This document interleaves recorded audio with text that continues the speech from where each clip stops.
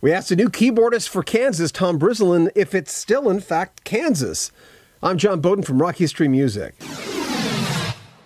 I changed my mind with bands as far as how many remaining members there are in the band. We just found out that without Frankie Banali, the last original member of at least the heyday of Quiet Riot is going on without him. Some fans aren't too keen on that. And with Kansas only having 2 members from their heyday left in the band, you have to ask, is it still Kansas? Listening to the new album, however, it's an incredibly strong project, multi-layered in many ways, where you have to listen to it many times, just like maybe Left Overture or Point of No Return, the big ones. But it's a question I have to ask band members when heyday members are running thin.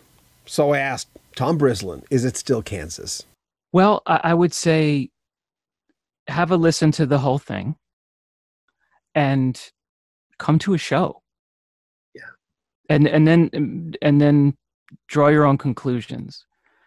And I don't think it's necessarily up for debate either. It is Kansas. It is Kansas. I mean, Phil and Richard have kept the tradition going. Billy has been a band member for so many years. David Ragsdale has a big history with this group, and it's got the blessing from Kerry Livgren. He came and sat in with us when we played in Topeka, and we all 8 of us on stage playing Dust in the Wind, and we do a little rehearsal before the show in one of the dressing rooms, which is great. I love being able to just warm up and vibe with the guys. And Kerry was just standing there hovering over me playing, and we're doing Hopelessly Human or Closet Chronicles, these real epics, and here's the composer literally over my shoulder observing, and no pressure or anything, but he, and after we were done, he just looked at me and said, you played that part right. It was like, okay, God, thank you. You seem like the type of guy, though. You seem like the type of guy, let me interrupt you, that, and they can kind of put you in any situation. You don't come unprepared. You don't seem like the type of guy that would ever be in a room. And I always tell my son, if you get embarrassed a few times, probably the best thing that could happen to you as a musician, because you'll never let it happen again. But you do seem like that type of guy. You come in, you're locked and loaded. You have to be.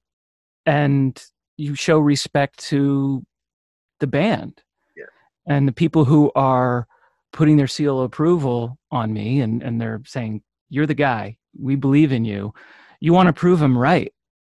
And I like geeking out too. I love digging into every nook and cranny of those Kansas songs. So it was fun and a little obsessive too. So yeah. I mean, but who wants to be that musician that shows up and is the one that's getting dragged along by the rest of the band? That is no fun. When you joined the band, did they tell you we're going to record some new stuff, or did you know at that point? Well, I knew that they were recording new material because we were label mates. I was with The Sea Within, which had just released our album in 2018 on Inside Out. And we played in Germany at Night of the Prague Festival. And Thomas from Inside Out had seen that show. And I stuck in his mind, I guess. So when Kansas needed a keyboardist, he recommended me. And so when I got the call from Phil Ehart, we were talking about everything. And I made it a point to ask about being part of the fun for the new original music, because I knew that Kansas was, like you said, not just a touring band anymore, but also recording artists.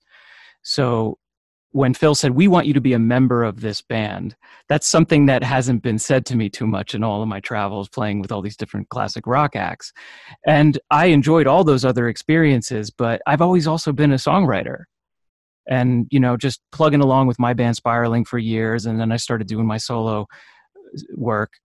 And here it was, Kansas was not only asking me to be a part of them as a touring unit, but to really be a part of the band. And I said, I write and I'd love to be a part of that. And they said, show us what you got.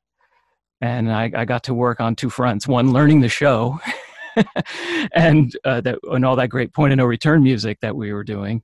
And at the same time, writing music, writing lyrics, making demos in all the spaces in between our concerts in 2019. You seem to have really, first of all, to fit in any situation, you never know. It's chemistry, it's moods, it's what you're going through. It's so many different variables, even to put an album together. As you know, there's so many pieces to it. But the fact that you were able to fit in that pocket so well and add to it, that's the thing. That's why fans are so excited. That's why it's number 10 on Billboard. I mean, the thing is, that speaks for itself. I mean, that must be satisfying for you. Oh, certainly. I mean, the response has been overwhelming.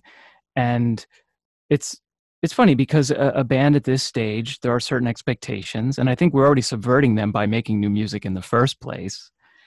And then to have it perform so well so far is it's really rewarding. But for me, it's not so much about the accolades as it is the fact that the music is reaching more and more people. And we have a really loyal core fan base that comes to the shows. I've become friends with a lot of them because I see them at all the shows. And they were so jazzed for the new music. And we see that it's expanded even further into other territories. And so that's very exciting for me too. Memories Down the Line is a very topical song for right now, I find. When did you write those lyrics?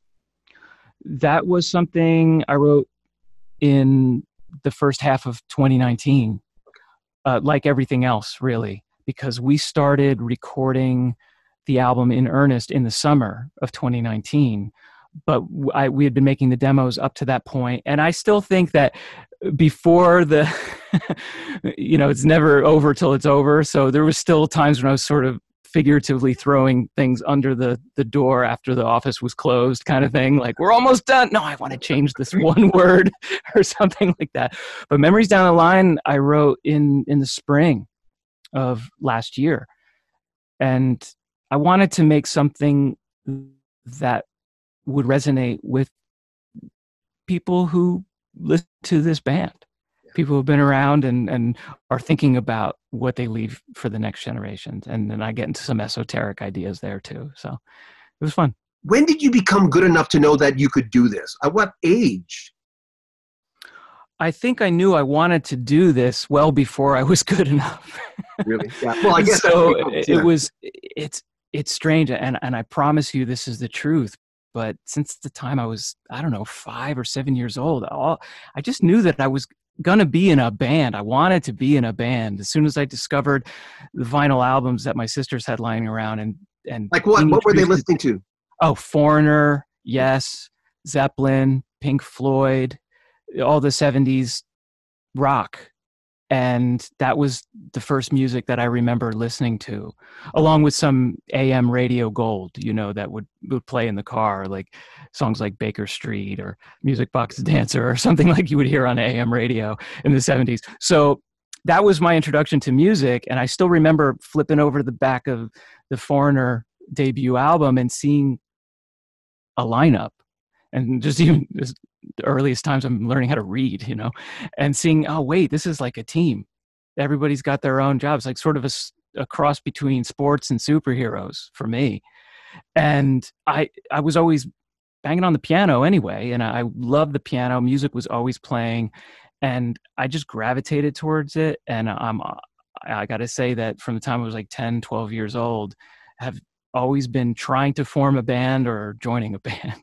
See, that's interesting. I've got 13 years on you, but you were discovering the music at a younger age at the same time, it seems, that I was doing it, because I was a bubblegum kid back then. I was listening to like the Starland vocal band. I was listening to ABBA, and I never got, how your ears mature after a while. I never had an older sibling that listened to anything but the Osmonds.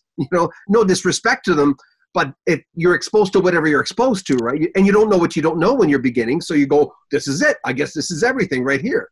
But I'm not surprised you should say that, because I thought to myself, I looked at your age and I went, oh, okay, he's a child of the 80s.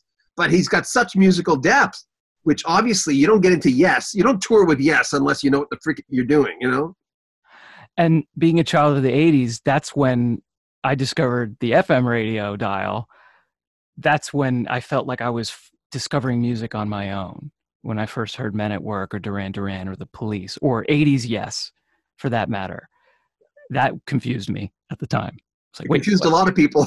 Yeah. So I was like, this is cool. So in a good way.